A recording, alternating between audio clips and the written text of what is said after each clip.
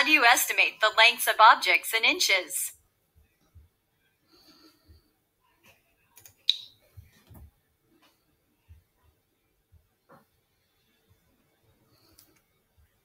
Hi there. Today's a great day for a picnic. It looks like some people are going to have one here. Someone brought a football to the picnic. It's long. How can I estimate the length of the football? I found an acorn that's 1 inch long. I think I can use the acorn to estimate the length of the football. But I'm not sure how. Come on, let's learn how to estimate the length of objects in inches. About how long is this string? Let's measure it with a ruler. Line up the string in a ruler. Be sure to put one end of the string at the left edge of the first inch mark on the ruler.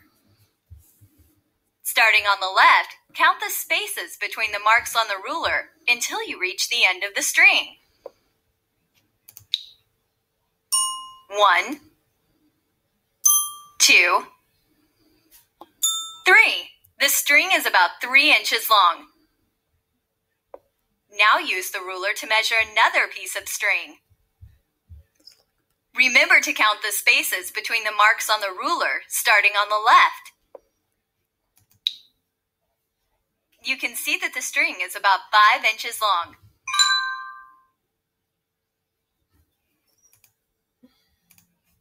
Take a look at this bead. It's 1 inch long. You can use the bead to help you estimate or make a good guess about the length of the string. Think about how many 1 inch beads will fit on the string. 1 more. 2 more. 3 more. 1 bead is on the string. 3 more beads will fit. What's the best estimate for the length of the string? That's right. The string is about 4 inches long. You can estimate this because 4 1-inch beads will fit on the string.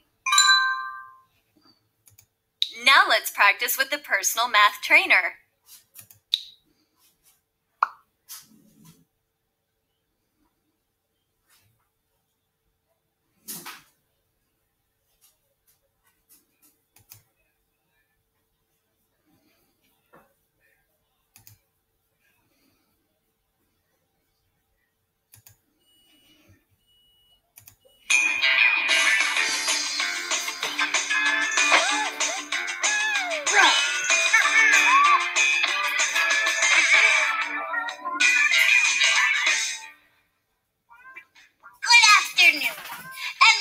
Madam like for her lunch today?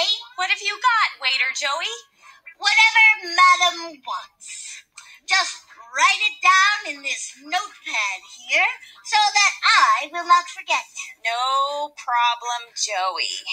Very well. And would Madam like some help with her math puzzle before lunch? I certainly would. Thank you very much. Oh, excellent. Here's my puzzle. What we're going to do today is estimate the length of each of these ribbons. We have a red ribbon and a blue ribbon. I see. And we're going to use a 1-inch mark. Ready? Okay. Remember our 1-inch mark? Yes, I do.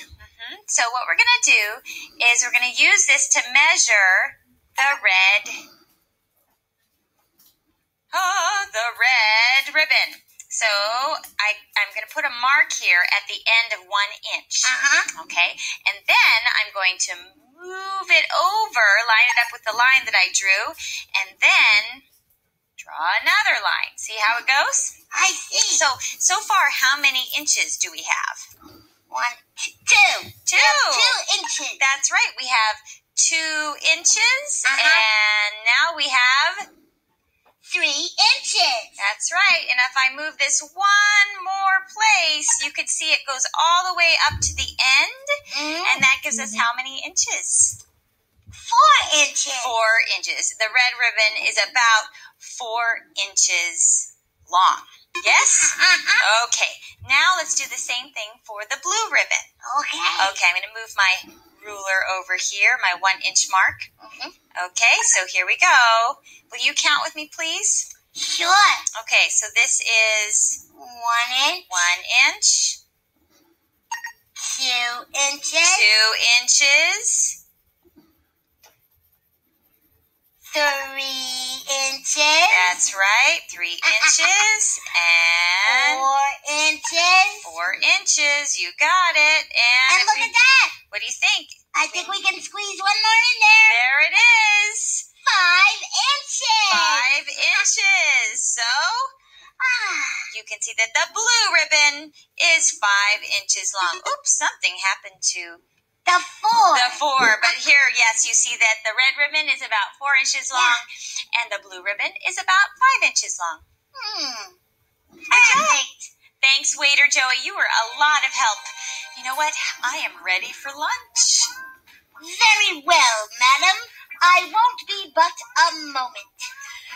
I'm so hungry. Oh, wait for my food. Pardon me again, madam, but Yes. would madam like some bread with her chicken coop?